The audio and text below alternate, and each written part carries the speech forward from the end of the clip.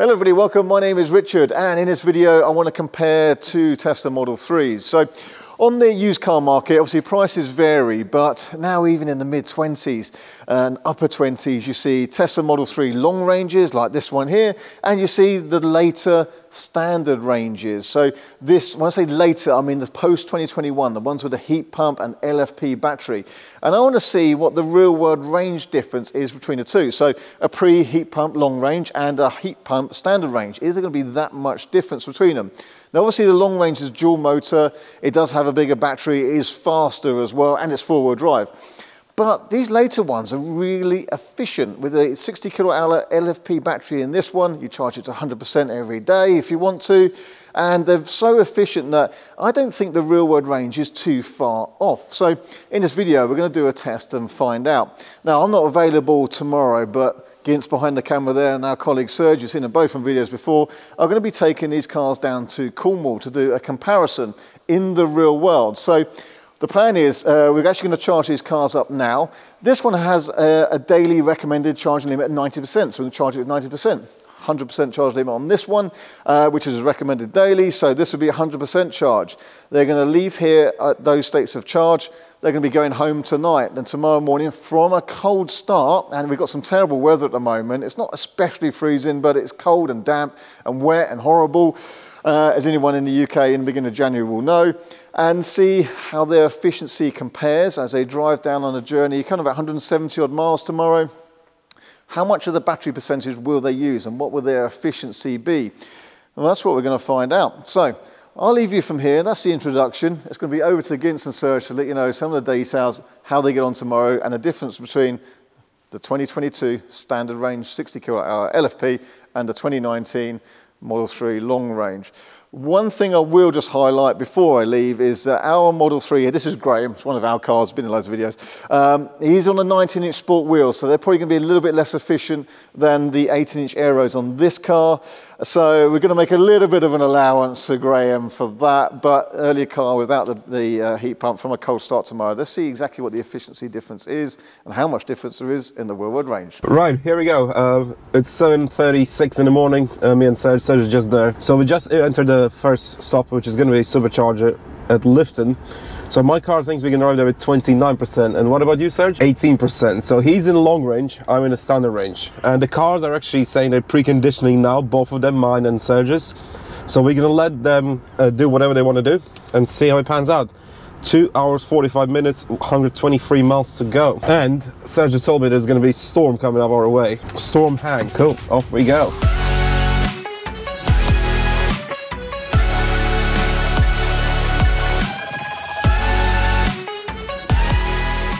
And just a quick thing I forgot to say, I'm going to start with 89% of battery from the location we just met, and Serge is going to start with 82. So while we're stuck in the traffic, 8 o'clock in the morning, perfect. We were just looking at the map and seeing what the car is doing regarding just preconditioning and navigation to supercharge. As I said earlier in the video, we're navigating to Lifton Supercharger, and my car told we can ride over 29%. And my car started preconditioning straight away, and it was doing so for the journey until now, which is about 15-20 minutes. And I'm like, well, that's a bit weird. Like, it's 2.5 hour journey and it's already preconditioning and using lower battery. And I went to a new energy screen, and the car told me already it used 2.1 miles from the trip extra to precondition the battery, and we'll do so throughout the whole journey. So what are we going to do now is we're going to switch off preconditioning. The total journey we have to do now until Supercharge is 120 miles. So we're going to switch off preconditioning, so we're navigating there for 60 miles without preconditioning. And then the rest of the 60 miles we're going to turn the preconditioning on so the battery can warm up as much as it needs to. So this is what we can do now. A small thing I forgot to say regarding the battery percentages is that we both took these cars home, and we supposed to switch off the Sentry mode off on both of the cars. So Serge's Sentry mode was off, and I thought my Sentry mode was off as well because I didn't see the red light, the red eye thing, whatever that's recording. And I was like, cool, that's off. And when I got this in the car this morning, I was like, oh no, it's on. So unfortunately I forgot to switch it off. Well, I thought it switched off, but it wasn't.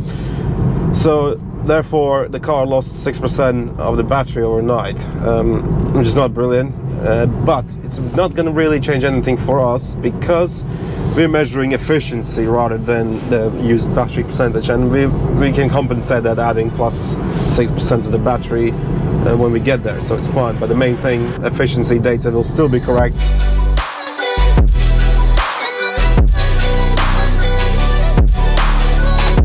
Right, so we both have covered 50 miles, so let's check in. So I've got 71% of battery left, and my average is 250 watt-hours per mile, and I use 13 kilowatt-hours. So I've got 64%, I've used 17 kilowatts, and my efficiency is 339 watt-hours per mile. Right, so do you hear that? So he used 17 kilowatt hours, I used 13, so there's a difference, and his efficiency is much worse than mine. So his car thinks he's gonna arrive at 30% to our pin, which is just next to the lift and supercharger. My car thinks it's gonna be 40%. So there's a 10% difference. So we still have 85 miles to go. In about 25 miles we're going to turn on the preconditioning, as in just press the navigate to supercharger, and the car will start preconditioning if it needs so. And then we'll compare data with the preconditioning as well.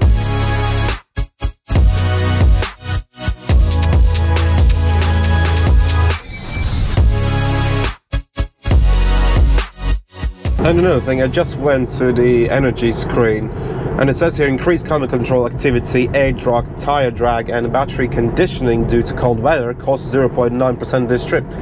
So it means what the car does is actually still preconditioning battery for the drive, not for the charging though. So it's probably keeping optimal temperature for the battery, and because the region actually came back now, so I think it's managing the optimal temperature for the battery where all the regions available, and so you have no problems with driving it. But for the charging, I think it will struggle now. So we have 4 miles left, and we're gonna turn the preconditioning on. So we get 61 miles left till supercharger. Let's do some data now, and then we'll turn on the preconditioning. So let me have a look. Autopilot's working nicely, so let's have a look. So 76 miles covered, 18 kilowatt hours used, 230 watt hours per mile. That is efficient. We'll put the calculations here. 61% battery left. So let's see how Surge doing. I've got 53% left. Used 24 kilowatts so far, and the efficiency is 314 watt-hours per mile. So he used 24 kilowatt hours, so there's a 6 kilowatt hour difference. As always, Sunday ranges shows how efficient it is compared to, and even though the long range is very efficient, but this car is just in another level. Okay, let's turn on the preconditioning for the supercharger. So the Surge's car before preconditioning would arrive at our pin with 27%.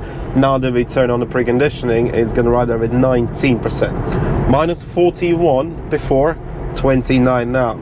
So again, the battery sizes are different, but mine would use a bit more percent to warm up, and as we think LFP battery needs a bit more heat anyway.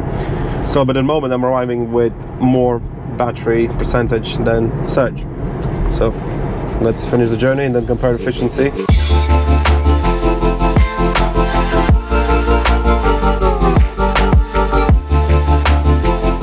So after about 43 miles into the journey, after we switched on the preconditioning has stopped. So the car is preconditioned. It might turn back on briefly before we arrive to supercharge, just to make sure the temperature is up to the standard. But it looks like the car's preconditioned now. Yeah, numbers have increased, efficiency has worsened a bit, but we'll check numbers when we get there. We'll compare it to the long range behind me. Right, so we have arrived. Let's have a look at the numbers. So since last charge, which was yesterday evening, 138 miles, 36 kilowatt hours used. Now the average is 259. That's including preconditioning. You can also have a look at this graph. So I used 4.4% for battery preconditioning, and I arrived at 28%.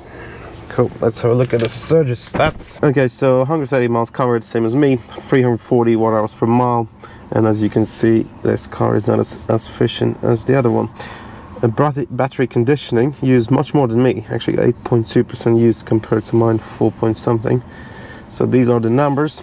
So let's plug the cars in and see which charges quicker. I think it's going to be this one. and he arrived here with 18%, I read 28%, so 10% difference in arrival. Standard range arrived with 28%, about 72 miles left of range. Long range arrived with 18%, about 50 odd miles left in a battery. But remember, that started with 100%, this started with 90, but I also used 6% overnight in tension mode that I forgot to switch off. These V4, and massive, and it has some light. Where's some screens or something? Here. Let's have a look. No. Yeah, I don't think it says anything. No, it doesn't. Turn on. It's also raining, I think I need a jacket. So we just plugged in both cars, let's see what they do. This is a standard range, 45 kilowatts, 52, 59. Serge, what are you doing? 255. Alright, so Serge is at 255, I'm at 126. Graham is charging always ridiculously fast, don't know why, but it's still ramping up. Let's see, 143, 144. Okay, looks like this is where it's gonna stay. 143, 142.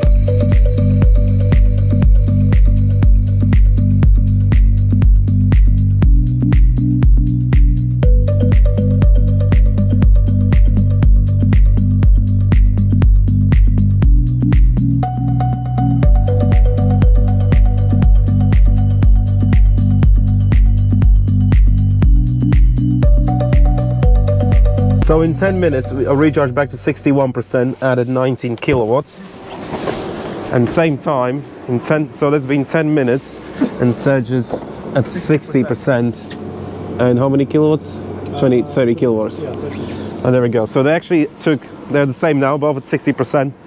And one added less, one added more. That charges quicker, that charges slower, but smaller battery, bigger battery, so actually the same thing. So there we go. So here we go, it just clicked 15 minutes we're here. I'm at 73%, 26 kilowatt hours added, and Serge is at 71% and 38 now. Look at that, that's actually charged quicker than Graham. Interesting. So that was a little interesting trip and comparison between long range 2019 and 2022 standard range. As you can see, standard range is much more efficient, and I'll put all the data of the pro rata range and efficiency on the table here. And also, interestingly, charging speed, although that car was charging much quicker at 250 straight away, as you plug in, ramped up to 250, stayed there for a bit. This was slowly ramping up to 145-ish, and then went down to 130, stayed there for a bit, and then slightly decreased again. But overall, it actually charged quicker because it has a smaller battery, it uses less energy, so therefore this actually charged a couple minutes quicker than the long range, which is quite interesting as well. Okay, that was really interesting. I was really looking forward to seeing that video myself, so I hope you have done as well. Well done, Gints and Serge, for filming that. Good work. Now, I have to say, from our long range there, our car we call Graham, that Serge was driving, that's about the worst range and efficiency we've seen from that car. It was terrible weather that day, and again, I will reiterate, we've got the upgraded 19-inch sport wheels, which would have cost it some efficiency as well. Now, the efficiency of the newer long ranges is better. 2021 cars onwards had the heat pumps, and me and Gints did film a day driving around Wales with the older long range and the newer long range, so we can show you the differences of efficiency on that video, and I'll try and put a link in the description below. But from this one, what we've just taken away is that on the used market, you might be comparing these two, and actually the standard range goes just as far for the same battery percentage, and actually, although it has a slower recharging speed, recharged the same number of miles in the same amount of time, in fact slightly better. So that was a really interesting aspect of that video, I thought. Now, what's the point of buying a long range? Well, it is faster, it is four-wheel drive, you do have that potential that if you charge it 100% for some extra range, and it's fine to go to 100% as long as you're going to use it. So, I personally, would I pick a long range? Well, I probably would actually, because I like that little bit of extra turn of speed, and you can do acceleration boost so it's even faster. But a really interesting comparison, and amazing efficiency from the standard range there. Very interesting indeed. So I hope you found that interesting and useful. I certainly did. So make sure you hit the like button. Make sure you're subscribed to our channel if you're not already. And we'll be doing some more videos soon. In fact, one of our next videos will be on this Model 3 Performance that we own and run. And this has got now over 100,000 miles. It's been trouble-free. It's a brilliant car. And so we're going to do some filming with that and how that's held up over 100,000 miles, what the battery health is like and that kind of thing. So we're going to be filming that very soon. Make sure you subscribe to our channel and we'll see you in the next one.